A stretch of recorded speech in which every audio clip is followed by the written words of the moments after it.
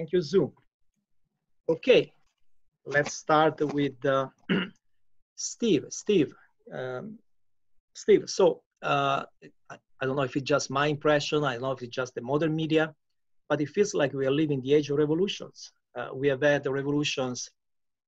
When the Soviet Union collapsed, we had the color revolutions, the Arab Spring, I lost count, Tunisia, Egypt, Syria, and so on and so on. Myanmar, Venezuela, Sudan, Belarus right now, Lebanon right now, Mali, sounds like Mali succeeded. So the list goes on. And all of this in what, 20, 30 years. So what's your feeling, opinion? Are there patterns in the revolutions of the past and the present? What defines a success? How do we measure success? What do revolutions leave behind?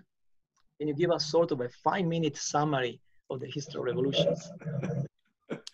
Yes, right after Saul gives us a 5-minute summary of physics. You know, historians love to argue, and we love to argue about definitions. But I think for tonight's purposes, let's say that a revolution is a dramatic, often violent, quick event that brings broad social and political change. I think it's important to distinguish a revolution from a revolt or a coup or a civil war. And what about wars of independence? Are those revolutions? Some of them perhaps. I think from a modern history perspective, the keys are having a mass movement and having some ideology. And so we can look back in history and say there have been a lot of revolutions for the last, depending on how you want to count it, 300 and some years. The Glorious Revolution in England in 1689, the American so-called revolution, I don't really count that except it's so embedded in our language. Not necessarily a big change in power structures. One might say it was one group of rich white guys replacing another group of rich white guys. Probably the most famous and sort of the role model is the French Revolution, the Great Revolution of 1789. But you can look down through the 19th century in China, the Taipei Rebellion, the Indian War of Independence, what some people call the War of Northern Aggression or the War of Southern Secession in the United States. So there have been a lot of changes in the 19th century. In the 20th century, we have a Russian Revolution in 1905. That didn't really work. You had Chinese and American and Mexican revolutions in 1912. The other one that meets most of the requirements is the Russian Revolution of 1917. That worked at least for about 70 years. Can you say that Mussolini and Hitler launched a revolution of fascism from the right? Revolution doesn't have to be about moving to the left. And then the post-World War II decolonization. Some were violent, some were not. Most of them instituted pretty profound changes. What about Deng Xiaoping in China in the late 70s? The formal structure didn't change, but the country certainly did. And then, as you say, the color revolutions associated with the collapse of the Soviet Empire at the end of the 1980s and into the 1990s, into the Arab Spring. So we've got a lot we can talk about from a historical perspective. I would just say, to answer your question about what is success, it depends on when you ask. If you'd ask about the Russian Revolution of 1905, if you'd asked in 1906, people would have said, a lot of changes. If you'd asked in 1907, you would have said, didn't work. If you ask about the Russian Revolution of 1917, like I said, great for 70 years and then not so much. And even the French Revolution, people argue that, well, it didn't really take effect for about 90 years before they finally got rid of all the kings and emperors and so on. It was 1870. So is it quick and dramatic?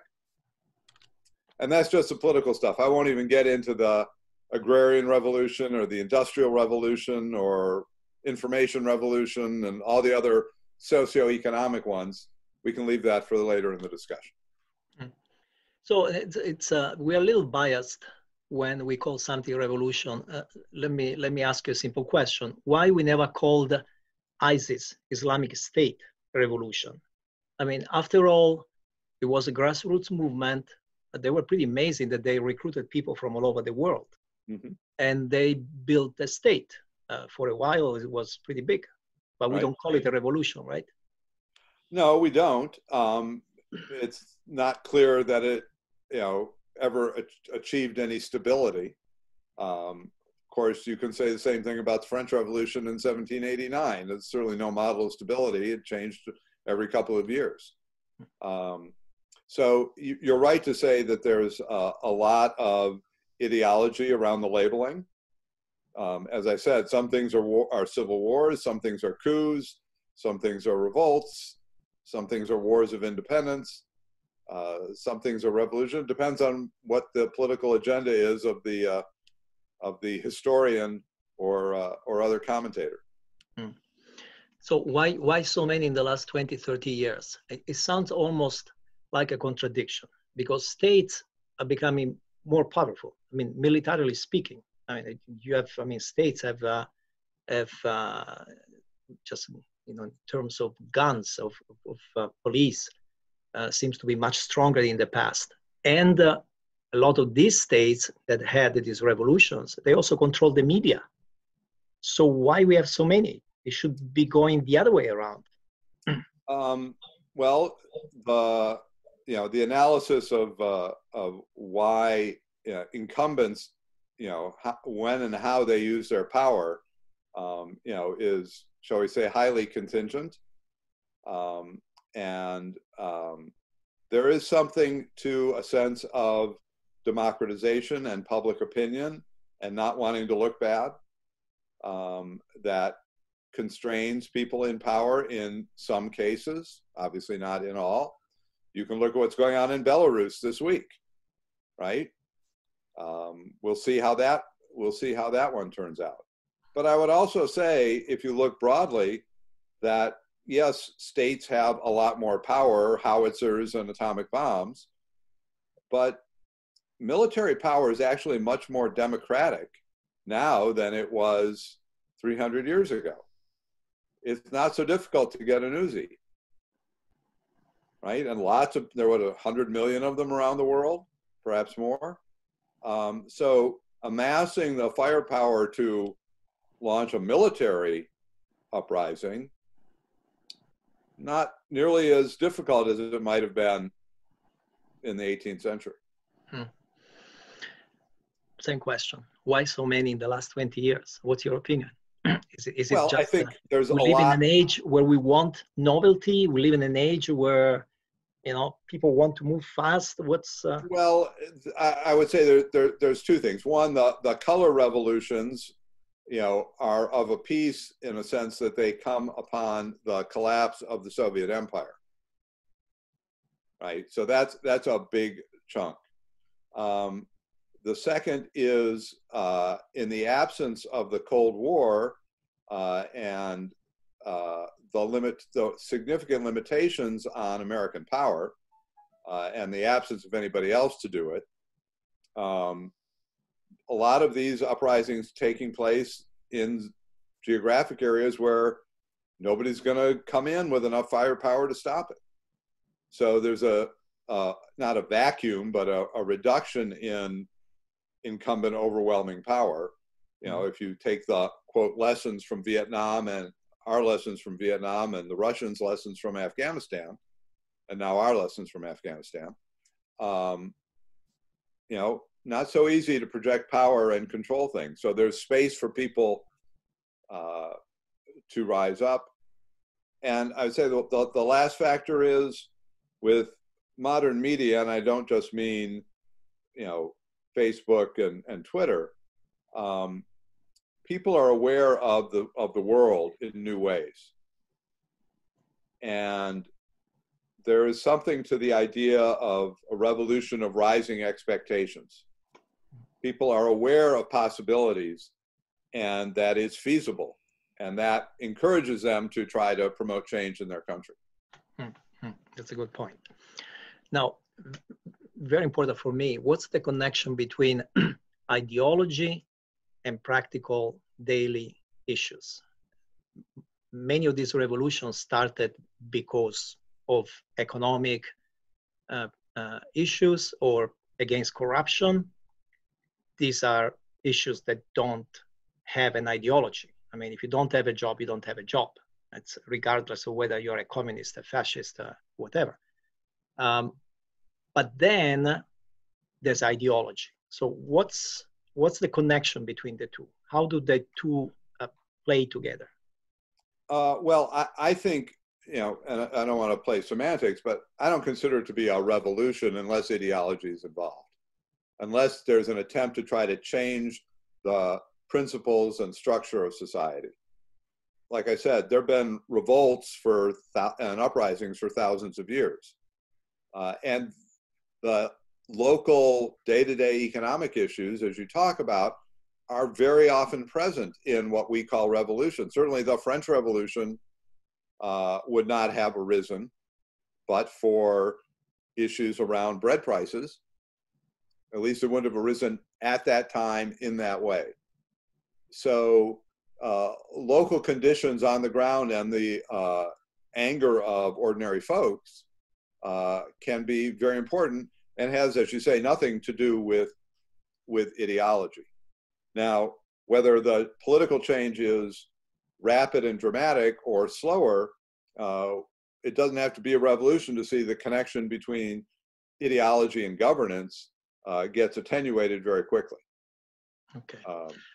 So, and again, looking at the French Revolution in 1789, there were, again, depending on how you want to slice it, 5 revolutions in 10 years. And what did they end up with?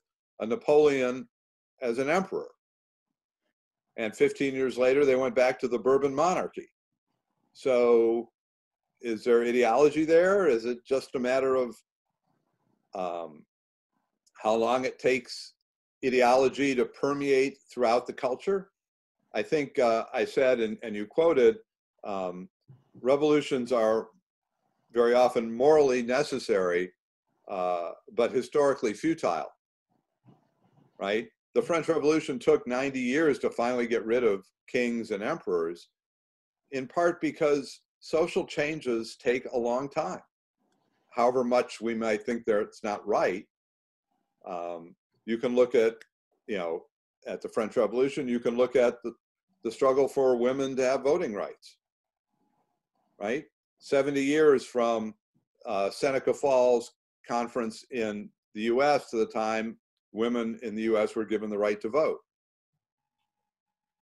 And 100 years from then until now, and most people on this call would say, we've still got a lot of work to do in terms of the treatment of women. So these things take a long time. Okay, let's move to science. So first of all, what would you consider a revolutionary idea today? What would be a revolutionary thing for you? And second, what is the relationship between theory and practice in science, at least in physics? I mean, I know you cannot talk for biologists, but what's the connection? What's the relation between theory and practice in evolving physics today? All right, let me try and take a cut at the first question about what would count as a revolution. And of course, it's funny because as Steve is talking, I'm constantly thinking about, okay, how are the science revolutions, how do they feel different from the historical revolutions? And one interesting aspect is the fact that many of us grew up with Thomas Kuhn's idea of the structure of the scientific revolution being so much the way science advances. The idea that there's this rear guard that has their ideas, and then you have to wait for them basically to give in and to die out before a new idea is accepted. And I think I probably thought of it that way for many years, but I think I've now come to think of it as lots of little mini revolutions and mini breakthroughs that are each of which dramatic. I mean, that you have a completely different way of thinking about some aspect of the world, and they tend not to, in my mind, get fought against as hard as Kuhn might have thought, and that people actually are kind of excited about them and they look forward to them as they happen.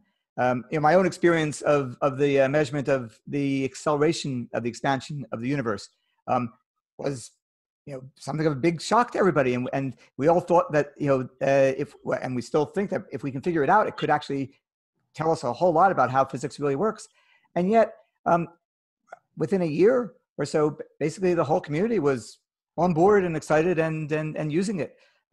So I guess when you ask about what counts as a revolution, I'm thinking that there's so many things now that I would think of as being revolutions. I mean, the idea that, I know in my field, the idea that our sun is set in a galaxy and that galaxy is just one of many, many galaxies, that was, shocking when it was first understood, back in the 30s. And it kind of changed our whole picture of where we fit in the universe. Of course, the paradigmatic, dramatic revolutions are things like general relativity and quantum mechanics, where both of them seem to fly in the face of all of our rational picture of how the world, could possibly work. On the other hand, I imagine that, Newtonian mechanics, when it first came along, must have seemed like it was flying in the face of how people thought the world could possibly rationally work. And we've come to accept that as very much, normal, in our picture. So I think of these things as, in some sense, I think it's kind of interesting to ask this question of, to what extent is incrementalism, sort of a hidden version of revolutionary change. And in fact, I was at some point going to ask both Steve and Dawna in their areas whether they think that the unsung, hidden reforms and incremental changes are perhaps as important or maybe even more important than the ones that we all focus on because they were dramatic and people got killed and they make great stories. And you write the Tale of Two Cities about a revolutionary moment. You don't write it about that moment where somebody did a land reform that somehow changed everything, and that doesn't make for a good Dickensian novel. So I'm just curious as to whether it feels that way in these other areas in art as well. That those things are as important as these ones that you get headlines. Hey, Dawna, you want to take over? I guess so. I mean, so much to think about here now. I guess might as well riff off of this incrementalism idea to begin with, because I think, well, there's a couple of different sorts of revolutionary aspects to art that I was thinking. I mean, there's revolutionary art, as in art that serves a revolution, propaganda, and then there is art that is revolutionary in some way, in that it changes the nature of art, and either creates an art world, a new art world, or alters the art world that is there. I mean, the whole notion of an art world is very modern, kind of self-defining, and so sets itself up to have these so-called revolutions, I mean, these ideological shifts. And but I think it's a kind of a combination of what you've all been describing is what happens. First of all, with regard to what Steve said about the ideological aspect, that resonated with me because I have so many students who think of every stylistic change or shift in the history of art as a movement. And to my mind, a movement needs to have some kind of political impetus behind it. You can have stylistic families and developments, but a movement usually has some kind of manifesto along. So if you can find a manifesto, go ahead, call it a movement. But otherwise, do you mind if I ask, when you say manifesto, did you mean it has to literally be political, or can it just be a change in theory of some sort that wouldn't have any implications for what we ordinarily think of as the political world? The people who are writing it, for whom are writing, I think they would say that there's a political impetus to it. I mean, some of when you're reading it, you might see it as a purely formal thing, but what they're trying to do is re-entangle art into the social political realm. There's a constant back and forth with those things. And now about the incrementalism, then I think that there's also something to that, where over and over what I see is the charisma factor not really entering enough into the equation when we're talking about revolutionary artistic moments, where somebody who's much lesser known, some friend of the artist that we now all look at, Picasso, for example, everybody talks about Picasso, but we don't talk nearly as much about Braque-Henry and all of the other artists who were working in that vein and working towards a kind of cubism, or then we back up to Cézanne. And so everybody's always looking at what everyone else is doing. And when you read into these histories more deeply, you find out that an awful lot of the times what's looked at as a revolutionary development in the history of art comes from somebody visiting somebody else's studio and stealing an idea. But the person who stole the idea is very charismatic, or very politically minded, maybe pulls everybody together, writes a manifesto, and then voila, we've turned it into a revolution as opposed to an evolution. So I think, yeah, the revolution is a kind of handy term when we're teaching intro art history, but the more finely grained histories, it becomes less and less revolutionary in a sense. Now, I mean, there are exceptions to that sort of thing, I think. I mean, and I thought of one. Because of course I'm an art historian, I had to have images. I don't know if I can, yeah. So of course, this is the classic revolutionary image, right? But it's propaganda. It's Jacques-Louis David's painting in service of the French Revolution. And then here's another revolutionary image, which I think to our eyes doesn't look particularly revolutionary because it's so naturalistic. But it's revolutionary in the sense that it's also a kind of propaganda, but for the scientific revolution. But in addition to that, because of its empiricism, which is not something that you were seeing prior to this. I mean, it's very dramatic empiricism, but it rhymes, right, with the kind of revolution that it's pictorializing. Skipping, this is another one of these. So art in the service of a political or of a revolutionary moment. Is the art revolutionary? Well, yes, because of the way that it belongs to that revolutionary moment. Of course, I had to include this one right now because this first of all, the period that I study most closely is the 1960s and 70s, but also, I mean, we could have a whole long conversation about the liberation of Aunt Jemima just because of all of the elements that that resonate right now with the Black Power fist. I mean, the fact that Aunt Jemima just got retired, I think last month, by the company that manufactured the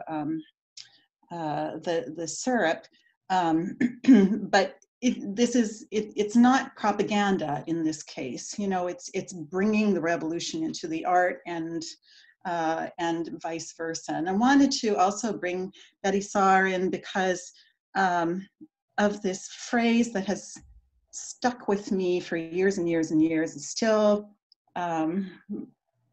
always thinking about with the period that I study, where artists would say, well, that idea was in the air. And when I was a grad student, I thought, what a ridiculous dodge. You know, an idea isn't just in the air. You got that from somewhere. What, you know, I need to find out where that comes from. And now I'm starting to believe that sometimes ideas are in the air, that they reach this kind of critical mass where the very fact that we don't know where it's coming from indicates maybe we're in a revolutionary moment, if not a revolution. That's my theory. Scientific revolution, again, you know, coupled with formal revolutions. So Kandinsky is a formal revolution where he's moving to purely abstract art. Of course, he's just one of the most famous of artists who are doing this sort of thing. But at the same time, he's hearing about general relativity, and it's shifting his notion of what reality is. And so there's this connection between two different kinds of revolutionary thinking. It can be a complete, this is a great thing about art, it can be complete misunderstanding of the scientific revolution that's inspiring, and yet it becomes a revolutionary shift in the art itself. Here we have a quintessentially revolutionary work of art where, you know, but in a sense, it's not the object that's revolutionary. I mean, we can't see in the object itself what makes this so revolutionary. Instead, what makes it revolutionary, of course, is the posture of Marcel Duchamp and his statement, his declaration that this is art. But of course it wouldn't work. And that gets back to what Steve says. It depends on who you ask and when and all of these other kinds of things. It wouldn't have worked if he didn't have a whole lot of other people willing to go along with this idea. And then I just have this here, again, getting back to the period that I write about the most. In the 1960s, you have critics like Jack Burnham also reading Thomas Kuhn and thinking about scientific revolutions and about technology as well.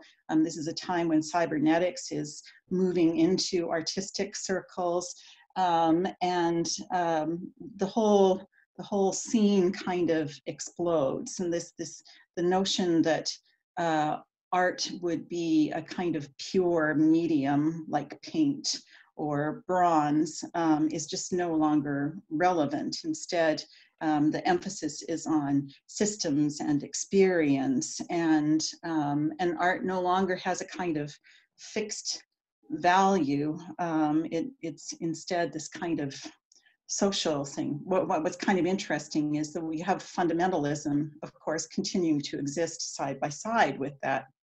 And it's the area of sculpture that expands,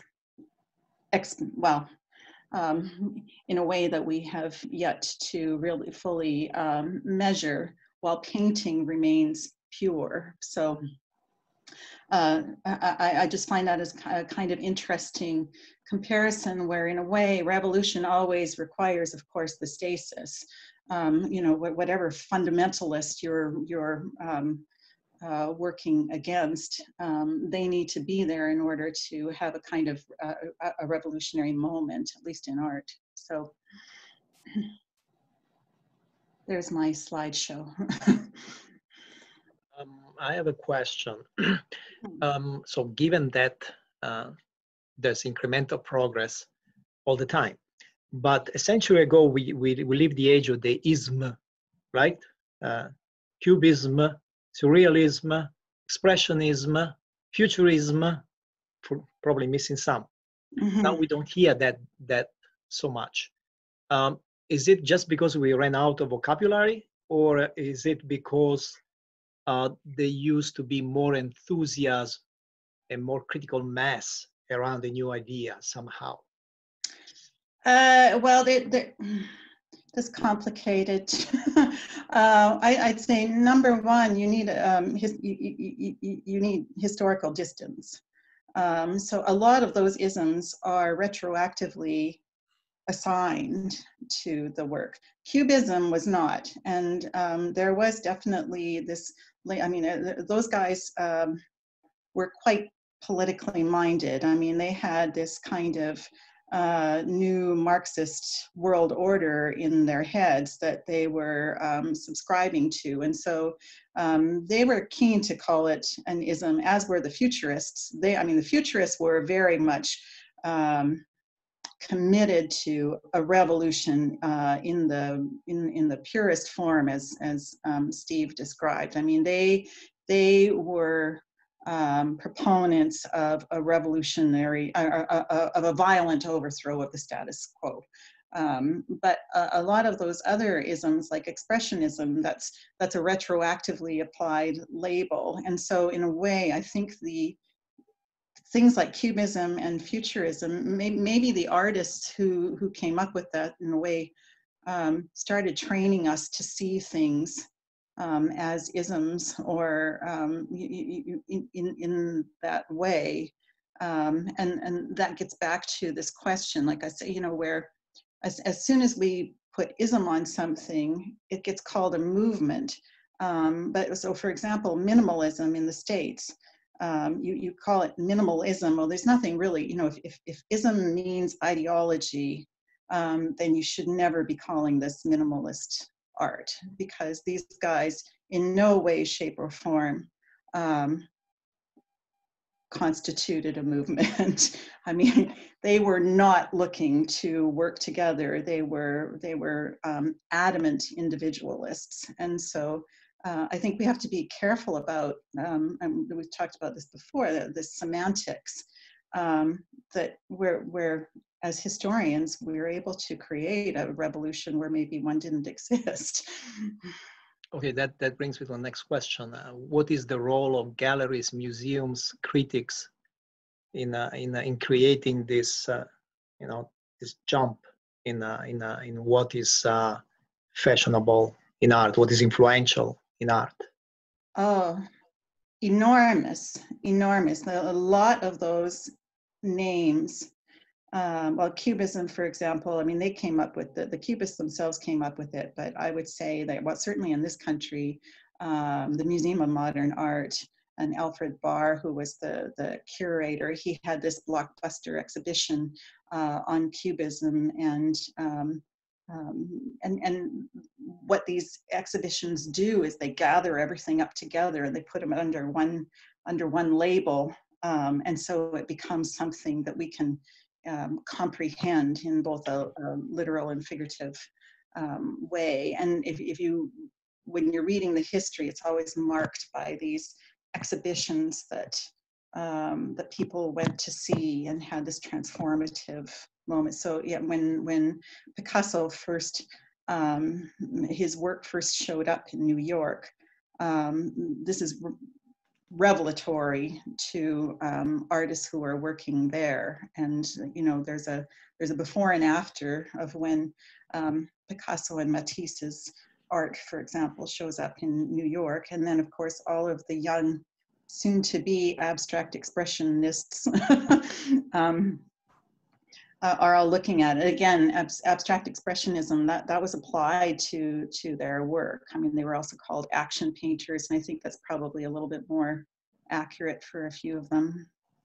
And of course, the one difference between art, politics, and science is money, right? Once you have a revolution, you have a new movement, there's money attached to it.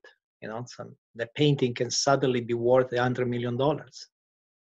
Well, yes and no. I mean, I'm very, very sorry. After Steve mentioned the Russian Revolution, I thought, how on earth could I not have put a slide in here of the constructivists? But I mean, there's your biggest. This is the purest revolutionary.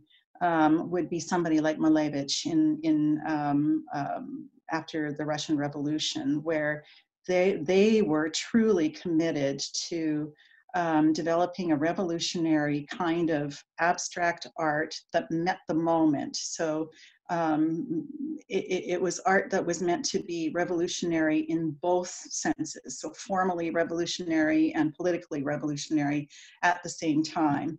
And there's no way, considering the circumstances, that these guys were ever going to see any money from what they were doing. I mean, that it was the furthest thing from their minds, and none of them did make any money. I mean, Stalin forced a lot of them to stop making this either absolutely or through pressure, and they got to live through it and make different kinds of work.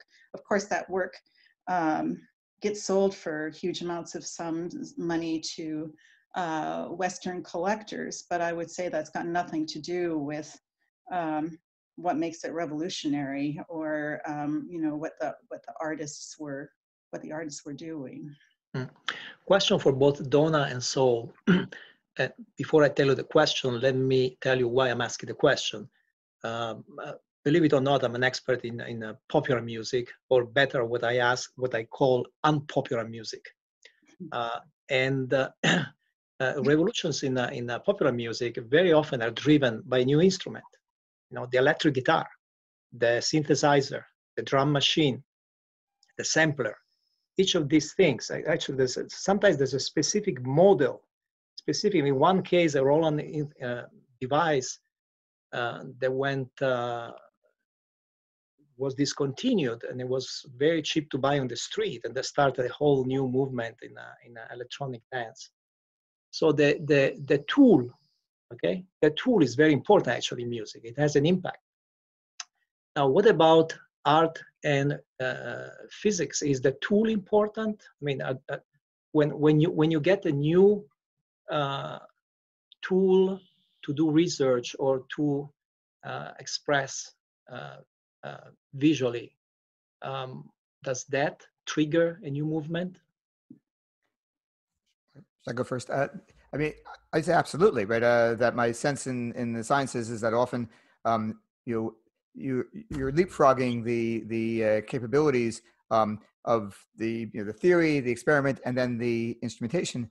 And then the instrumentation is often triggering a whole new set of discoveries, and then that's giving you another whole round of theories and then another round of experiments. So in science, it seems very clear that it shows up all over the place.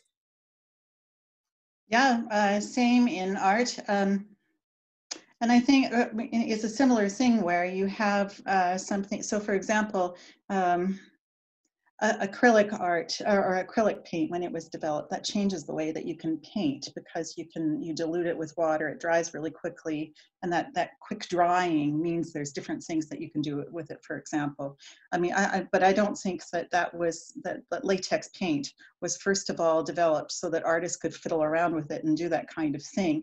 They saw this new material and decided to play around with it, household versions, or they got a hold of commercial versions of this, and then it became commercialized and standardized and something that everybody could use. And this happens over and over and over again, where the tool definitely changes everything, but what you first need is an artistic mindset that allows you to recognize the potential for something to be a tool for what you do, or having the potential to change the way you do what you do. And then after it's utilized, it gets recognized as an artistic tool. So you've got Actually, I have a question to ask you on that. I mean, I think in the sciences, often these tools are being invented by the scientists because they know what they're trying to make to be able to see, and they can't see it, but they know that if they could invent this tool, they can do it.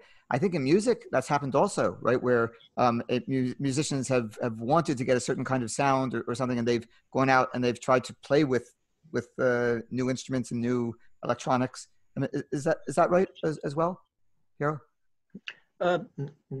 Not quite. I mean, most instruments were invented by big corporations that had access to new technology, and sometimes musicians were surprised by it. But in a sense, yes, because the musicians selected what was out there. So, and I don't know about in the arts. I assume that the artists sometimes are trying to push the technologies as well?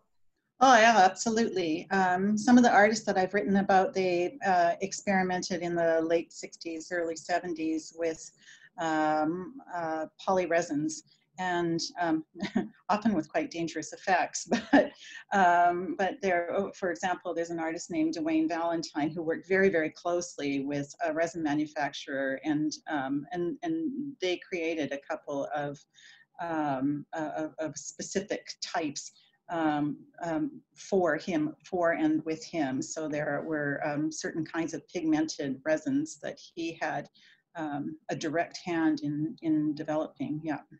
And I think some of today's artists are inventors. You know, I have friends, some of them have been laser speakers who use software and hardware to invent that platform for their art. Particularly now in artificial intelligence, in bio art, you see artists who are really pushing the envelope in those fields. And if I'm not mistaken, photography is a good example of being an invention that then, you know, that there was also art. So, okay, there's a good question that I was waiting for the right moment to ask from Michael G. And this is starting with Steve, but then for all you guys, are there metrics, conditions, or parameters which can be indicators that a revolution is imminent? And again, we are now using revolution in a very, you know, vague way. There's something important is about to happen. Are there metrics that can tell us something is about to happen in our field? Well, I'm inclined to start with a quote from Winston Churchill, who said, "I never prophesy, especially about the future," which is to say that one, historians can be very bad futurists, but two, the nature of political revolution is that it's sufficiently fast-moving that there's no good way to sort of see things in the moment. So the indicators, the leading indicators that Michael is looking for are really only visible in the rear view mirror. After the event, we can say, oh, this might have been caused by, you know, whatever. I mean, take the French Revolution and the debt load of the French monarchy. Was it a problem? Was it a contributor to the revolution? Yes. Did people know about it at the time? Yes. If you asked them, was there going to be a revolution in the next 5 years, people would have thought you're crazy. So a long way of saying there's no good predictive theory of revolution that I know of. And most of the retrospective theories of revolution are kind of dodgy as well. So, Dawna?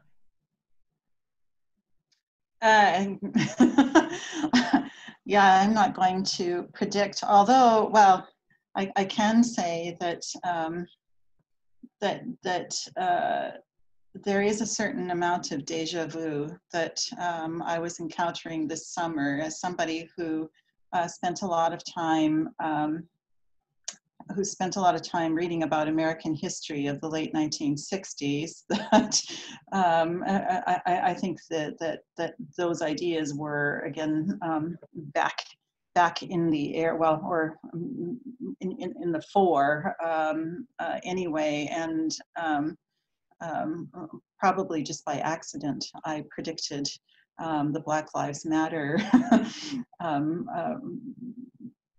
protest to a couple of friends, just because you could see so many of the elements that were similar. But of course, you know, we can only say that was clever in retrospect. I'd say in the sciences, there's a few things that are often leading indicators. I mean, one is as technologies open up a whole new, let's say, accuracy of measurement, and you get a lot of new data in a field that's relatively young, that is often a time in which you'll have a chance of getting some revolutionary ideas out of it. And then the other one is when you're in fields where you're aware of things that don't fit, and that we have 3 or 4 or 5 parts of the story that just don't work well together, that are crying out for some combined explanation for why they all don't fit. Those are both indicators, but of course they don't tell you when that revolution will happen. My own field right now, we've been we assumed that once we saw the acceleration of the universe, that it would just be a matter of a little while before we would have some new aha moment and we'd understand what was going on. Right now, we're waiting for this whole new generation of high quality data that might allow us to see it, but there's no guarantee. It could be that it'll take another generation or more till we suddenly see the aha of what has to solve the current problems. Okay, question for both Dawna and Sol, and it has to do with the transmission of ideas across space and time. Now, in Newton's time, in Galileo's time, it was relatively easy to know what's going on. Now, thousands of papers are published every year, right? I don't know how many in physics. I just saw the number for a little branch of medicine was 70,000. Anyway, thousands of papers. How does the scientific community decide that there's a new idea around?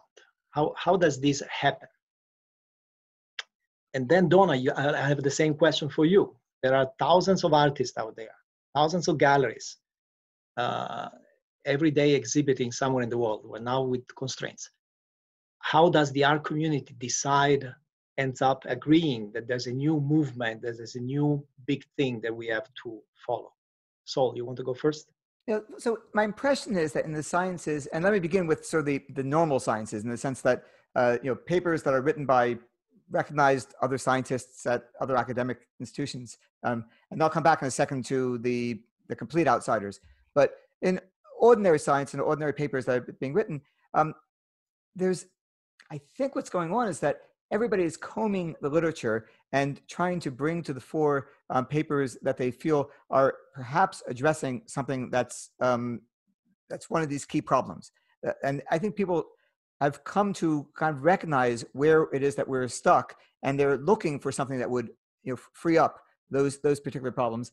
So if a paper comes out which seems like it could actually do that, there's a lot of people who will all bring it to your attention. There's hundreds of papers that you actually never get a chance to even hear about, let alone read. And you're counting on the fact that there's so many people reading all these, following all these different literatures, that somebody will bring it to the weekly journal club if it looks like it's addressing something that everybody cares about. So that's, I guess, one of the reasons why there are these organizational activities like journal clubs in the sciences, because nobody can keep track of all but themselves, and they're counting on each other to be scanning through the titles and the abstracts and trying to find the ones that look like they may address something that we all care about. I will say, though, that as I was starting to say before, if something is really, really wonderful and yet it doesn't come in speaking any of the languages that we're all using, I think it could easily just pass us by. And it's one of the reasons why in my every day in my email, I'm getting these theories from random people telling me that they've figured out what was wrong with Einstein's theory of general relativity.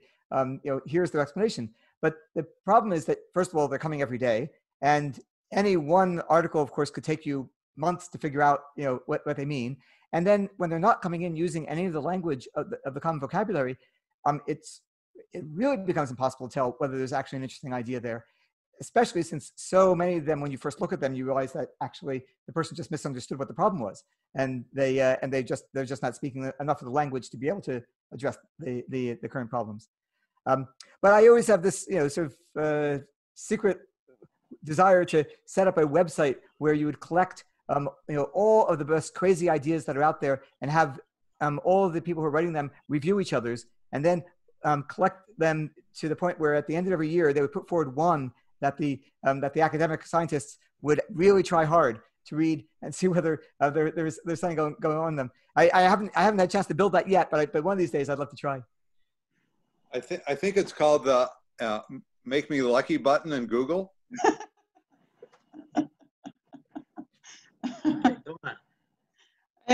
It's a very different thing in the art world. And I keep saying the art world, but there really isn't just one art world, which is a problem. First of all, this is not really an academic endeavor, finding out what, art is changing this scene. An awful lot of academics are involved in it. I mean, most artists I know, it seems, are teaching in some way or other, or affiliated with an institution, and certainly art historians are.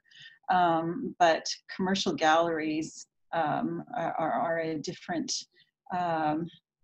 are a different animal. And Piero, you mentioned before money. I mean, with the contemporary art scene, that's a real issue, a real question. So the most important new art is not necessarily the art that billionaires are paying huge sums for in order to keep their money offshore. And a lot of this work is just purchased and then disappeared because it's basically an investment tool. There's a very big difference between something being fashionable and something being revolutionary. And I think we can identify what's fashionable really easily. But something that's revolutionary, I mean, what Saul was saying reminded me of what Freeman Dyson also said, that, we're all chasing the fashionable. I mean, right now, how many opportunities aren't there to pursue something that has something to do with COVID-19?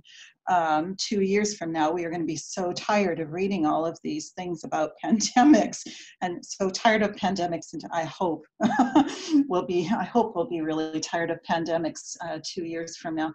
It's appallingly, while we're still in it, already a fashionable topic in the arts as well as in our conversations. But revolutionary is something that maybe one or two people are going to recognize, but that doesn't necessarily emerge right away, or even worse yet, there's so much art being made around the world all of the time. That I can pretty confidently say that there is something really brilliant being made right now that nobody's ever going to know about, or at least not going to know about for a long, long time. I mean, in my field, I have medievalist art historians who are still bringing stuff forward and saying, look at this. I mean, that's 1,000 years old. So the time factor and that the distance that time brings seems to be really important for our ability to recognize what a revolution is. So is money a problem or a factor? Is it a factor in science? I mean, you guys cost a lot of money. I'm trying to think. Obviously, there's the questions of distorting what you would hope would really happen is I think what you're trying to ask about. And I guess one possible way things get distorted is if people are chasing, some technology that they think they can, make money off of, build some widget when in fact it doesn't really move science forward. Another way is if people are hunting for funding and they find that they can convince some, congressman to make something happen, even though it's not actually the top priority, for most of the sciences. But my sense is that I don't feel like that's the obvious problem, in ours in the same way that you're describing for art. Just because perhaps it's probably because there's so many different ways in that you would like people to start science projects that as long as there was some room for some resources to get different things started, I would be less worried about the different motivations for them. Maybe profit is perfectly fine for certain cases to try to drive something new, as long as there's also other ways to start projects with just because you're curiosity driven. and there are waves of success in that. I'd say right now we're in maybe a time that's a little bit overly applied in its goals, but it feels like it's a little different from from this problem that you're describing in the sciences. Okay, I mean the arts. Sorry. I have one final question, which is actually one of the most interesting questions for me. I know it's a difficult one, and I know the books have been written about this. And I just wonder if you have opinions. Do politics, science, and art cross-pollinate revolutions? And of course, there are favorite examples: Athens, Florence, Paris at the turn of the last century. And if you believe my book on Silicon Valley, even the Bay Area that had all these crazy artists and writers and so on, and at the same time spawned Silicon Valley. So what's your opinion? Do politics, the political situation, the political ideas, the artistic idea, and the scientific ideas cross-pollinate revolutions?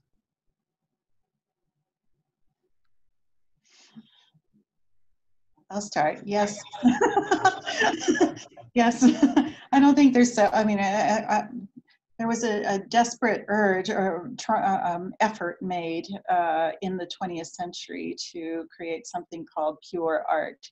I think they failed because, frankly, that was that had to be a social political enterprise. I mean, they were trying to protect art from becoming propaganda, but in so doing, you link it to politics. So I would say, well, and the examples that I gave, I mean, these things are inextricably linked.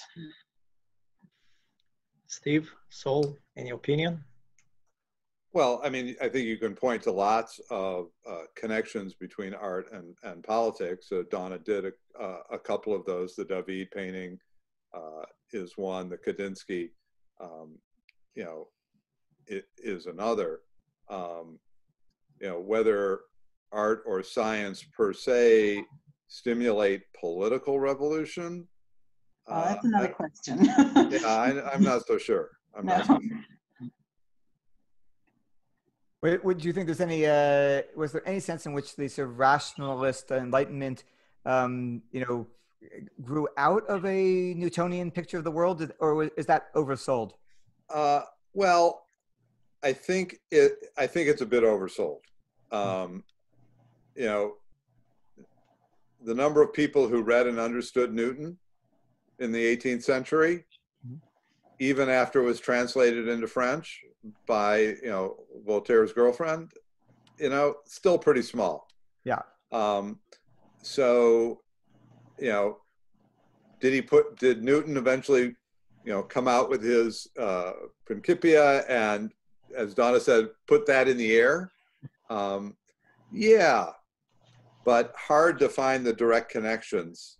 And when you know, people often talk about the you know, the sort of the American Constitution writers being, you know, very much you know, influenced by this concept of this checks and balances being built on a rationalist, you know, slightly scientific Benjamin Franklin belief. Is that also propaganda, you know, in the end? Because I know that there's been a lot of sort of science boosterism that came in the game as well. Yeah, after the fact, you know. I think that's a bit of post hoc rationalization. So okay, that's why I was betting. Yeah. Yeah. You know, ideas of balanced and mixed government were around, you know, for a long time. Whether they got any traction is a different matter. So, yeah, I'm not so sure. Yeah. Okay, good. We passed the hour, so I think it's a good time to end. To be continued. To be continued. Okay, so thank you, audience, for joining us for this webinar. Thank you, panelists. On Wednesday, we will hear from Julie Parsonet, Stanford epidemiologist, on COVID-19. As Dawna said, we hope that in a couple of years, we will not be talking about pandemics anymore. And for the rest of my life, hopefully. And on Thursday, we will hear from a group of young visionary artists and inventors who are changing the way art is exhibited and consumed. Check out lasertalks.com for the program. Okay, thank you very much, Dawna, Steve, and Saul.